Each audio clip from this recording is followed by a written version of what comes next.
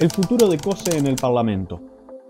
Yo no voy a estar adentro del Palacio todo el tiempo, no es mi costumbre. Voy a recorrer, voy a seguir escuchando la realidad y tratando de que el Palacio esté de puertas para afuera, y creo que ahí hay un gran equipo que me va a acompañar. La futura vicepresidenta Cosse estuvo en el Secretariado Ejecutivo del Frente Amplio.